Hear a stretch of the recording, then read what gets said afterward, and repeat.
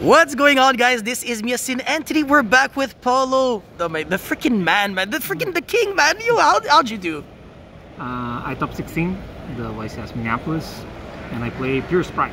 Okay, of course you top the YCS. Obviously, it's top 16. For you. This is kind of like just another average day, right? Not really. It's hard. It was hard because I didn't have a lot of time to prepare since I played Quito last week, and it was a different card pool. Yeah. So between two events, I didn't have a lot of time to test, but here we are. All right, let's go. Let's see this beautiful deck list. Okay, so the Spright engine is this. Nothing too crazy. Not gonna lie. I mean, there's nothing to comment on this. This is the same thing as YCS Rio, actually. So you're still not playing Pixies, and you're only playing One Smashers. Yeah. In reality, in Rio, I side the carrot. Okay. But now I feel like you need because of the increase in runic decks. Yeah. So that's interesting, and I don't play Pixies. Yeah. I don't like very much. Okay, so that's the Spright. Oh, I play Pot. I missed this card so much because last week I played Live to Win Spright. I topped the YCS Quito with Live to Win Spright, but this is so good. Yeah. It's so hard to give up on playing Pot. I really like Pot. It's really good. And then the thing that changes everything is now this engine. Ooh. 3 beavers, 2 anglers, and 3 swaps. This really shocks me. You're the first person to play 3 swap frog. Yeah, I think it matters because of course, because of a sprint. Yeah, but like 3 swap frogs. It matters because the special summon of the toad is really important because you often want to end on Smasher, Carrot, Red. You want to be more free to use your effects. Like you don't want to be like you only have like a toad, a red, and an elf. Like it's kind of awkward. But if you have this and the smashers, and if you have this random swap frog, you can easily lose your flag more freely. Yeah. Otherwise, you need to like use your toad first, and then you're going to use the elf, but they need to control a monster, so bring toad back, and then you can send the elf. How about playing 2 swaps and 1 dupe? Did you consider that? No, because it's better to draw this one than do. Fair enough.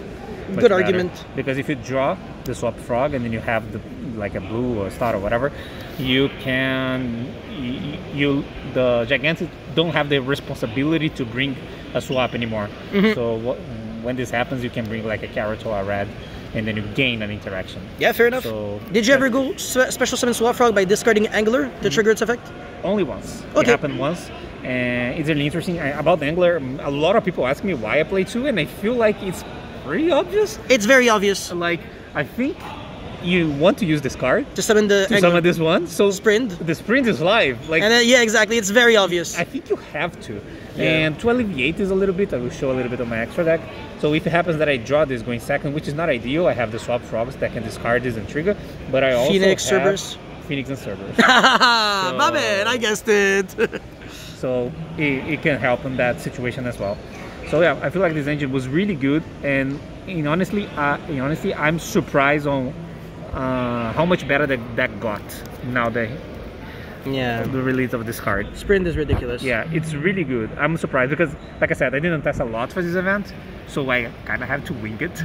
Yeah. So I made some mistakes along the way, and the deck got much better because of this, and because Konami remembered, like, he thought about me. He thought about me and gave me hand traps. Of course, you always want to play more hand traps.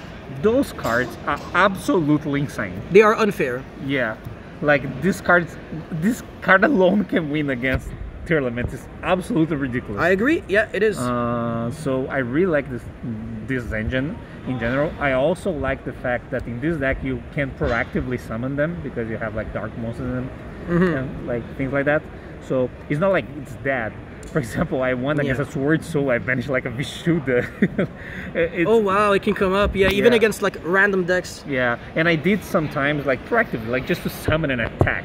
Yeah. And this kind of floats because you kill a card from your opponent, so it's annoying. Yeah. I loved those cards. Since you're playing so many level 6s, have you considered playing like Beatrice to like send the angler and summon double beaver? I considered, okay, but I don't think it's worth it. Okay. First, because you need to like summon this, and then you need to summon this, and then but it needs to be good to. It's realistic if you're going second, just not going first. Yeah, and I feel like that extra deck space is not I think this is too unlikely to worth the space, but it was a consideration. Okay.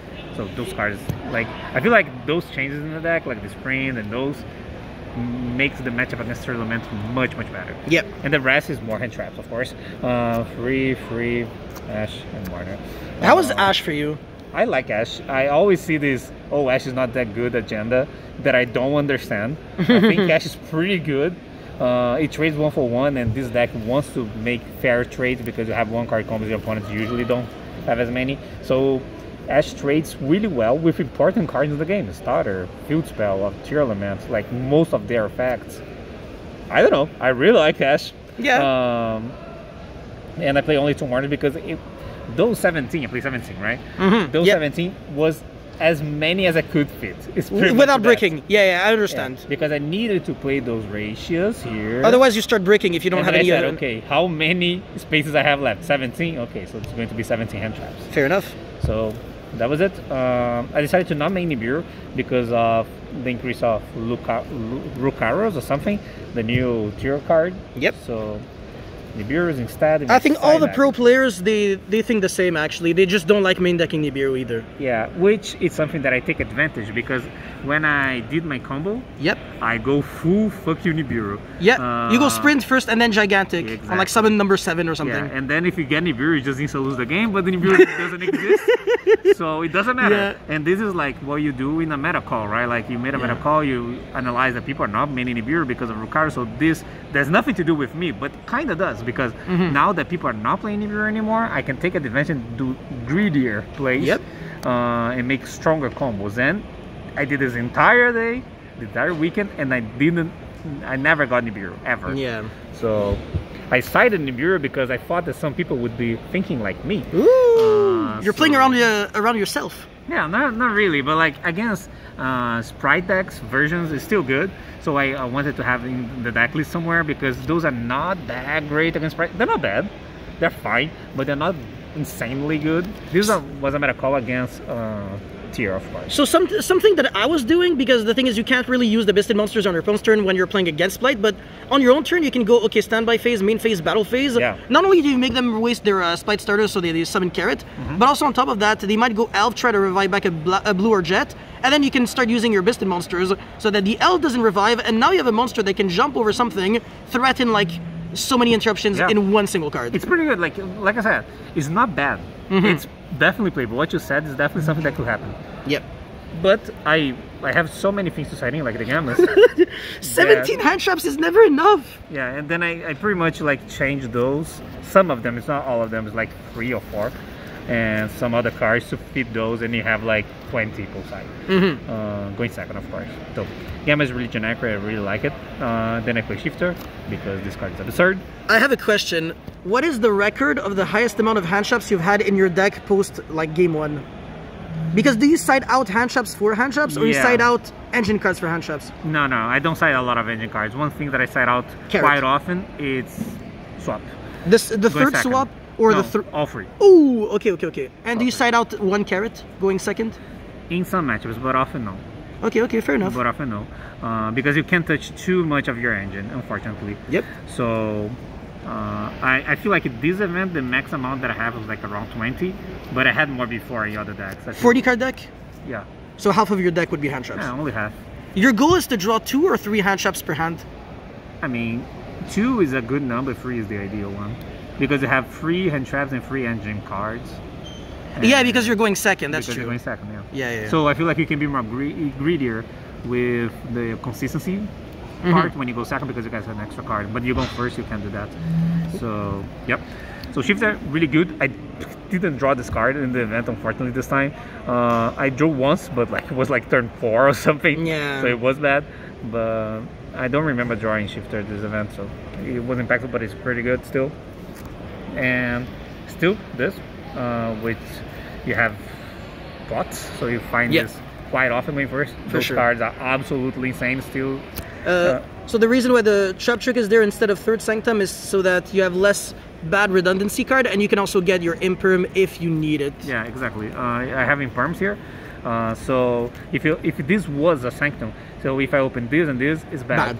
Right? So I feel like it doesn't change much. Most of the time this is going to be a Sanctum, but it does happen that in reality it did happen. There was this one time that I drew Imperm and this. So this became this, but it could happen that I draw this, and this could become an Imperm. Imperm and Trap Trick is kind of awkward because you have to Imperm first and then Trap Trick into Sanctum. Because otherwise, if you Trap Trick into Sanctum, your Imperm is dead. Yeah, okay, but like if you don't do that, you had 2 Sanctums, which is worse. 100%. Yeah. I totally agree with everything you're saying. So yeah, it would be worse in reality. Yeah. So okay, so that's it. And the last card is the second Smashers. Very obvious. I knew it. Yeah, it was second Smashers. This side deck, like this entire pattern is really similar from what I've been doing in the last event. It's been working. I top all of them. So yep, I like have multiple smashers. I had 2 before. I have 3 smashes before, 2 side, 1 main in the previous event, but now I have like only 1 because of space issues. I do like the smashers. Yep, it's pretty good. If someone goes Mystic Mine, Crucial, the Forbidden Spell on smashers, you just give him the match? Yes. Side match slip turbo. But that's really unlikely to happen because 1, this deck is not that popular. Like dedicated Mystic Mine deck, this is a meta call. Yeah. I feel like you play 1 of this deck per like 3 events, which is, I feel like mathematically speaking, it's not worth it for you to put your deck with a bunch of like out to things that don't happen super often. You know what happens super often? Combo. Yeah, exactly. I play against only tier Runic this event pretty much. I play against 1 what's the name of the deck? 1 Sword Soul, 1 something else, and then only Despia? Runic and tier. No, it wasn't Despia. Oh, okay. I have on my phone, but I forgot. Alright. It was like the first 2 rounds that I played. Like it was a Sword Soul and something else. What it was, I don't remember. And then only Runics, Sprites and tier. Is Runic Spright a good matchup for you? I feel like Runic Sprites is not a good matchup for anyone involved. Yeah. Because I feel like it's a really polarizing deck where you either go first, it's usually insane, but going second, I have my reservations. I would, especially because the new tendency is to not play hand traps in the deck.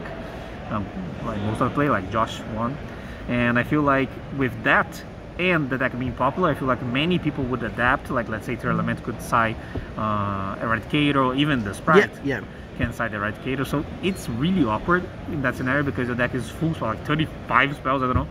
So then it's really weird. Yeah. I prefer having something like this, and I feel like it's a shame to not play those cards. I agree. Where are they?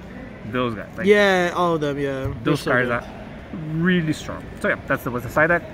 Awesome. And the extra deck, the Sprint, of course, this card changes everything.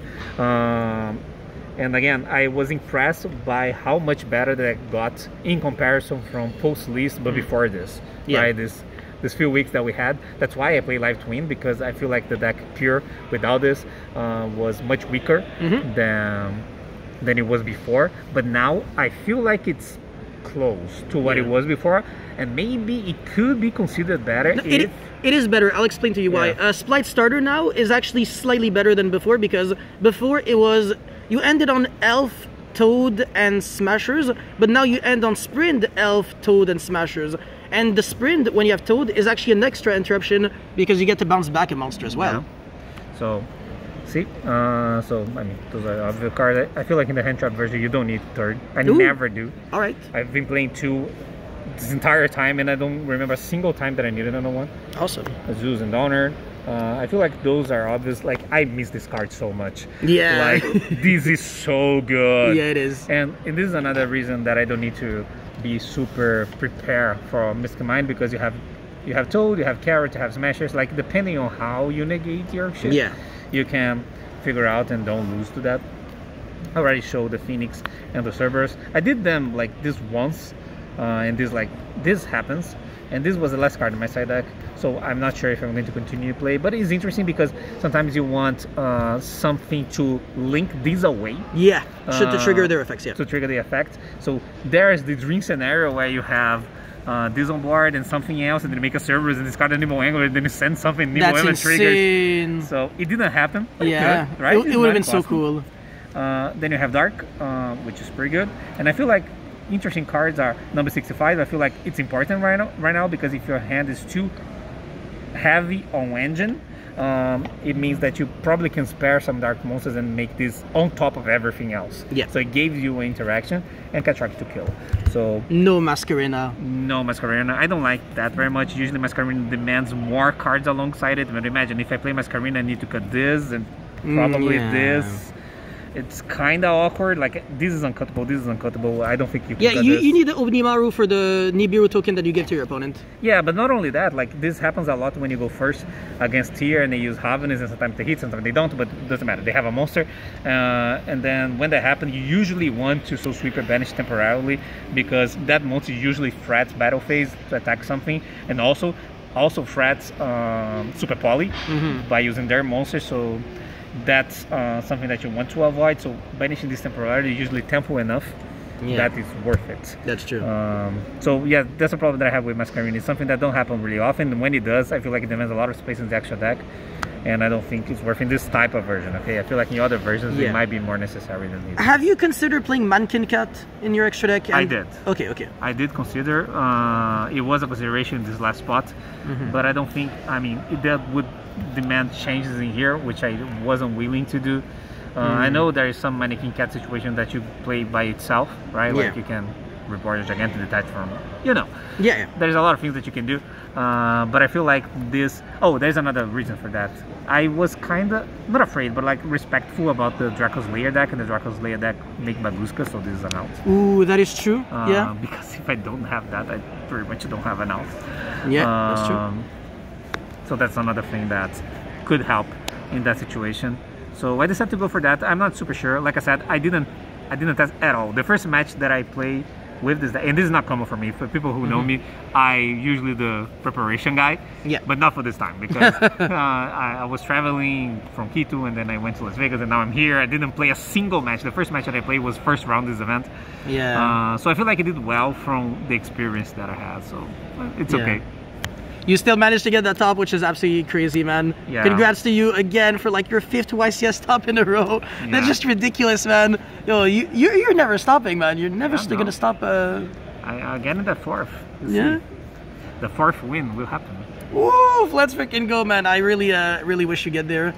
Yeah. And again, huge congrats. Do you have any final shout-outs? I do. Okay. I want to shout out Jobber, my team. Okay. They helped me a lot. I want to shout out Christian, my main testing partner right now. He really helped me. I want to shout out my wife, because she's in Vegas right now. Because we were together in Vegas, and then I came for 3 days to play Yu-Gi-Oh, and then I'm coming back to Vegas. Oh my god. So I want to thank her for her patience with me. Okay.